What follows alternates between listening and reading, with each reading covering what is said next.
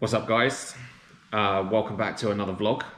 This week we're going to talk about Polyplabs, and we're going to talk about all the products I use, the order in which I use them in, and the benefits I've seen in my tank of doing so. Now, I want to get one thing out of the way. You may have seen on my Instagram post they sent me a bunch of stuff and a thank you note and a t-shirt. I'm not sponsored by Polyplabs. I pay for everything that I get from that company, with the exception of the freebie stuff that they sent me. They don't do sponsorships. They used to, I believe. They don't do that anymore. And the reason I can tell that they sent me the products that they did was just they believe in what I do on my channel, on my Instagram channel, and they did that. So they sent me all that stuff as a kind of thank you, from which I am grateful for. It's makes things worthwhile when companies do that. So just thought I'd get that out of the way, full disclosure. I'm not sponsored by them. I do buy all my own products, and in doing so, that enables you to kind of tell the true story. I think sometimes if you take sponsorship deals off of particular brands, you're steered down the path of maybe not telling the whole truth and giving the whole picture. So I truly believe in doing that, and I know for a fact that this company Polyplab wouldn't want it any other way. People, they believe in their company, and so much so is that they they're making the best products and they stand behind that. So anyway, with that said, let's get going with what I use, when I use it, why I use it. Actually, the first thing I'm going to talk about is the polyp booster. So the polyp booster is it's black magic. It's got a whole bunch of nutritional compounds in here, and what it does is when you add this to your tank, and you only add a small amount, actually two drops of this, they're kind of like little pipettes, I think you call them. You add 2 drops of this to your tank between 1 and 15 minutes before feeding, and it triggers the feeding response from corals, from inverts, from your zoanthids. And I'd heard about this. I'd never bought it, and I used it for the first time about 4 days ago, and it is incredible. Someone posted on my Instagram that kind of everything stops and takes notice of what's going on around itself in the tank, and that's exactly what happens. You put this in the tank. Now it says add this, but you should follow up with Reefroids after putting this in the tank between 1 and 15 minutes of dosing the polyp booster, and it's incredible. It is like black magic. The polyps on some of the corals that I have in there that I hardly see come out, right?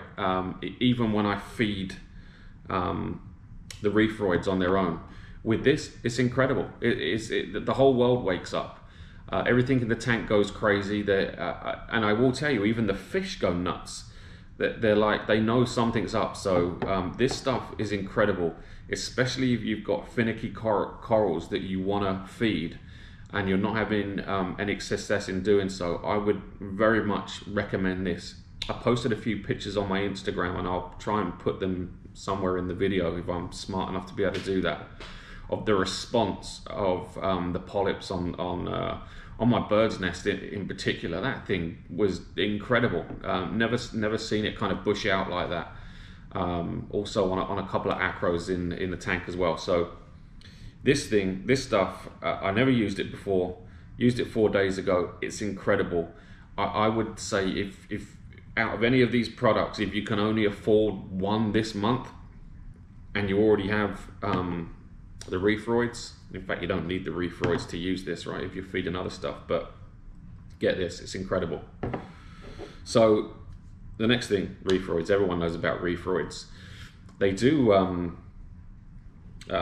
different sizes of this. They also did one that said Reefroids Pro. Now, what I will tell you is the Reefroids Pro is none of it is a different composition, right? It's all the same. I was speaking to somebody at Polyplabs, and they told me that it kind of was a marketing thing, right, to call one of these Pro, and it just means the size of the of the actual amount of reefroids that you get. So you know, they do a nano and they do a normal size, and the pro just means it's a larger size. But this stuff, I was feeding this stuff sparingly, and by sparingly I mean no more than a kind of tiny little fingernail full, and I still wouldn't feed all that. I've found a much better response in my tank if I'm feeding the recommended amount, right, which is half a tablespoon of this. So I add this to my tank, and then about 5 minutes later, right, I would have mixed up a tablespoon of this into maybe about, if you took one of these bottles, right, probably about this much of water. And then I don't turn all my pumps off. I just turn the the wave makers off, and then I target feed with a couple of things. I have a big turkey baster, and I also have one of those big long hypodermic needle things that I do for more trickier corals. But yeah, I found that while dosing large amounts of this, right, can brown your tank up for a couple of days, I think the benefits of feeding this in larger quantities than I was far outweighs the browning in my tank that I get for a couple of days. And in fact, what I will say is since my tank has become more mature as time goes on, and now I think it's 7 months old, it doesn't brown up at all. I've done this a couple of times, a tablespoon amount, and I will say that I get no issues with browning now. That was, I think, maybe because my tank was not as mature, right, and it couldn't process all the food that was going in there, but that's not the case now. So I use this religiously now, and I do put in half a teaspoon, mix it up with water, and then squirt it all over the corals. This again is fantastic stuff, and your tank will wake up when you use these two things together. Next thing, Genesis. So Genesis is specifically for, as far as I can tell, zoanthids. And I know other corals will use this as well, but this is made up of an inordinate amount of bacterial strains. You add 1 drop per 25 gallons of total system volume. And I will say, since I started dosing this, and I've been putting this in my tank now for maybe a month, I'm seeing zoanthids pop up everywhere.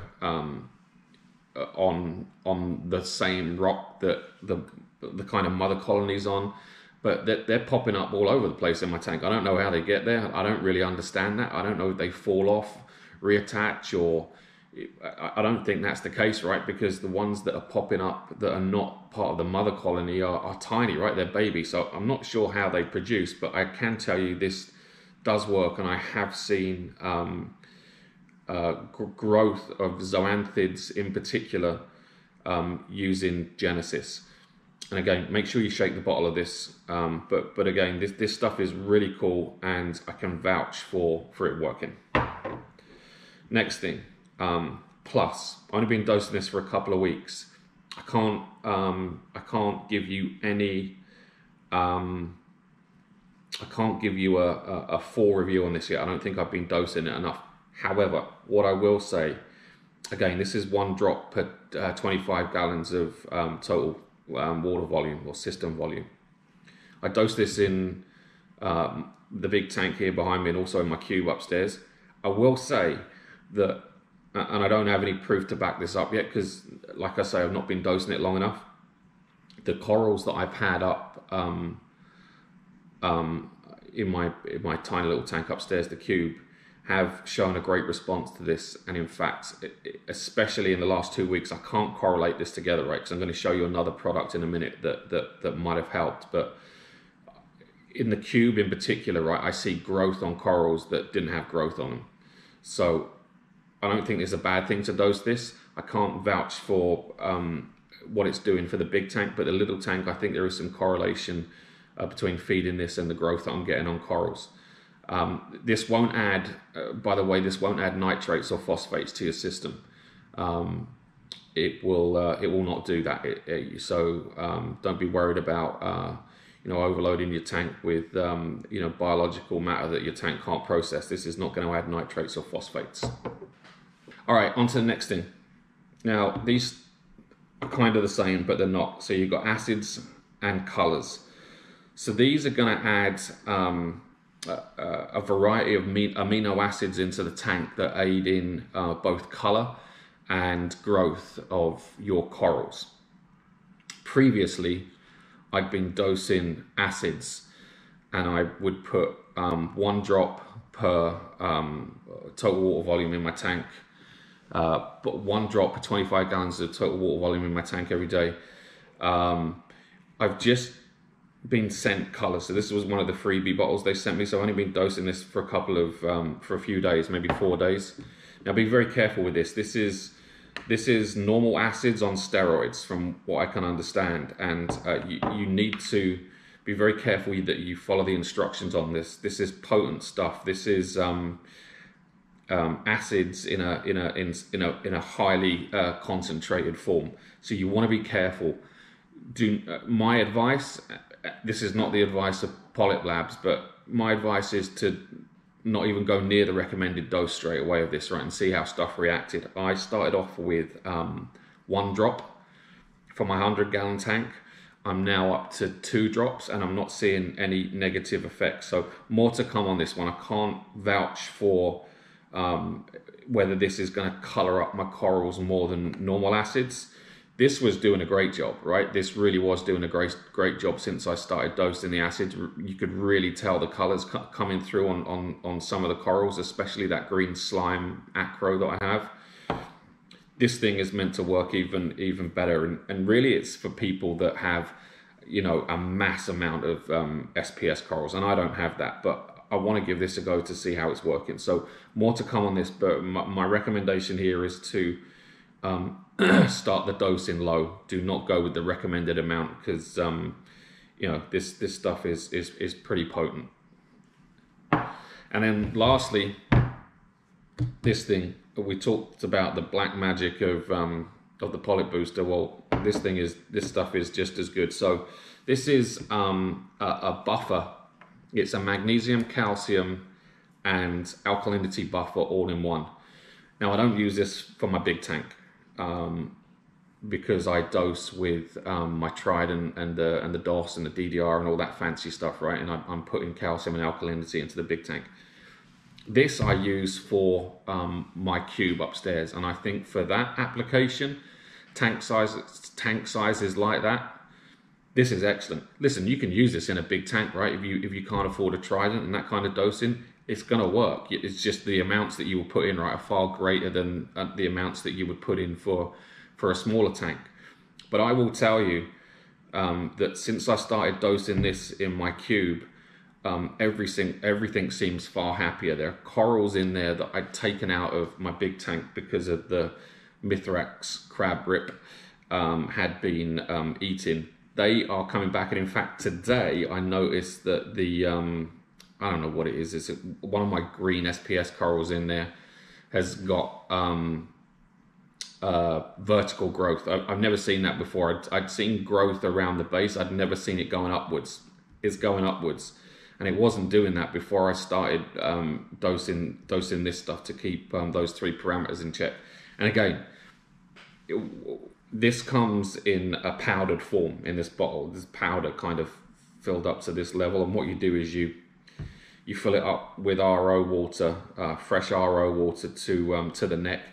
You shake it a lot, and then you fill it up again to almost the top, and you shake it again, and you're good to go. Every time you then come to use it, you make sure you give it a good shake, and then do your dosing. The dosing recommendations are on the back. For my nano, just as a guidance to you guys, I started slow, and I never strayed actually from the dose that I settled on. So I only dose 1 ml of this every single day into my cube upstairs in my kind of office. What I can tell you is it keeps this is me personally, right? It keeps my alkalinity at 8, it keeps my calcium at around 420, and it keeps my magnesium at about 1300.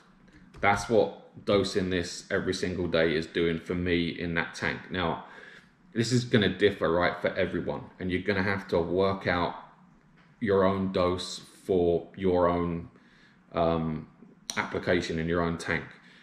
It's going to depend on, I guess, your salinity, right? It's going to depend on your brand of salt as well. So what are you putting in the tank when you're doing your water changes? For full disclosure, I use Tropic Marine Reef Pro, so you can go up and read what the kind of parameters are on that. But that's what it's keeping my water at, right? And I wasn't getting those parameters before, right? Especially my alkalinity, that would drop and drop and drop. So yeah, I can only say good things about one. It is pretty good. It's massively inexpensive. This stuff cost hardly anything. I can't remember. It's like $10 or something. And if you've got a small tank, right? I'm down to like here, right? And I've had this like a good month. So really swear by this. It's really good stuff, especially for the smaller tanks. So that's my roundup of kind of Polyplab products, what I use, how they've been working for me. What I want to do is, in about a month's time, we'll go over this again, do an update, and I'll tell you what's still working and what's not working. But right now, I use all these things on a daily basis. Actually, that's a lie. I don't feed this on a daily basis. I do that maybe once every 2, once every 3 days. This stuff is done on a daily basis. And if you're wondering about what time of day I do it, I do it all at feeding time, all at main feeding time in the evening, which for me is about 4:15 every day in the afternoon. So 4:15 p.m., 4:15 p.m. I will feed my fish. I will then, after they've fed and I've turned the wave makers back on, I dose this straight into the tank, but into a high flow area, right? So actually I dose it into where my return pumps are coming in. And that's what I do, and that works for me. Now, I know it's not, the regime is not going to work for everyone, right? And there's going to be differing opinions on this, and that's fine.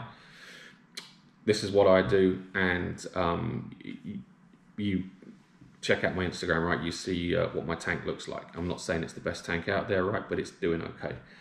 So that's this week's vlog. Like I say, we'll catch up again in a month's time and probably go over this. I thank you all for watching. I appreciate that. Please subscribe. Please subscribe. Please do that little bell notification thing to know when I post a new video. I try and do them at least once a week, if not twice a week.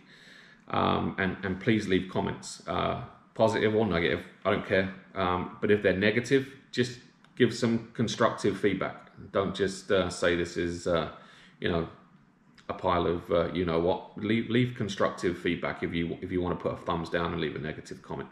Thanks guys, I appreciate you watching.